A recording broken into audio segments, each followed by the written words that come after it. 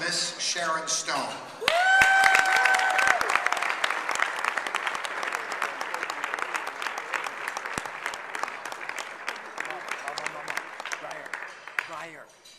Dr. Jay Grossman is a good person.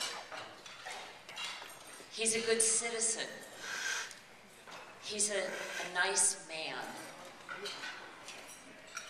He gives more than he takes. Dr. Jay is a good friend. He's a good husband. He's a good father. He's a kind soul. When you ask Dr. Jay if he can help you out, he says yes. Now, these statements seem like they're ordinary, but they're not. To be an ordinary person is not to be Jay Grossman. To be a good man is not a casual thing. To be a kind person is not average. To be a good friend is not ordinary. To be a good husband is not average. To give more than you take is not casual. To give to your community with regularity and consistency is not an everyday occurrence. To be decent, to have dignity, to be integrous, to be true to your word, these are not ordinary things. This is special. It is special to be regular, true, honest, decent, and good. I'd like to introduce my friend, Dr. Jay Grossman.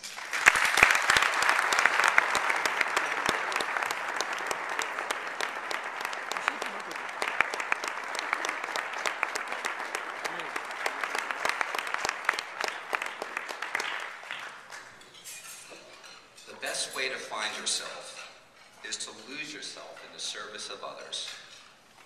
And that is Mahatma Gandhi. It's one of the first quotes I actually heard Sharon Stone say to me innumerable times. And one of the reasons I'm bringing that up is Homeless Not Toothless has just hit its $2 millionth worth of pro bono services in the greater Los Angeles area.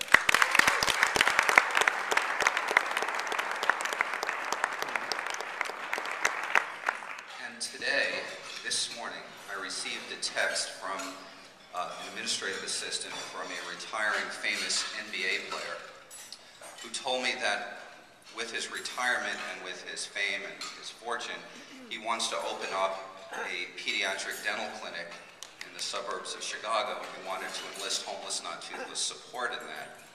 And at the end of the message, that Gandhi quote was there. And I found that awfully interesting that as I'm coming and Sharon's here presenting, and it's Sharon's favorite quote, that there's an interesting circle here, and I certainly do hope that Homeless Not Toothless will evolve to other cities. Over 20 years ago when I moved to this city with my wife and I hung my shingle out, I was fortunate to have a business mentor. He was an Australian billionaire. This is when a billion meant something 20 years ago. And because of his wealth, he had the opportunity on 2 occasions to meet Gandhi and Martin Luther King. And this was in a social setting.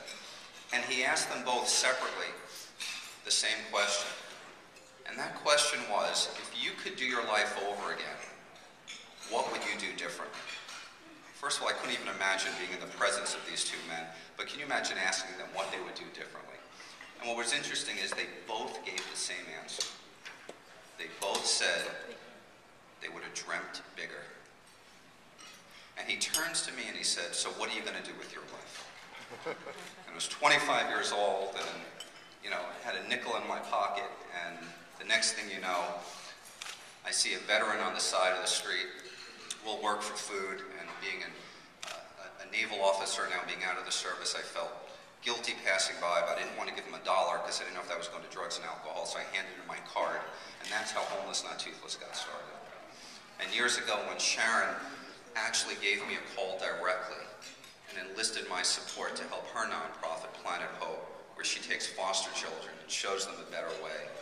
We partnered up to build a clinic and to help foster children and children coming from broken homes that have no money get the medical and dental care that they need. And that's the venture that we're on right now. And it's a tough journey, especially in these economic times.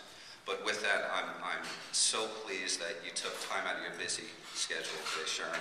I know that you rearranged a lot and you honor me. So thank you for that. And thank you for your partnership. And thank you for your love and commitment to humanity, because you actually helped fuel me. That phone call 5+ years ago and the involvement with building the El Monte Foster Care Project fills my heart. It gives me so much joy to work with you, and I love you, and I thank you for who you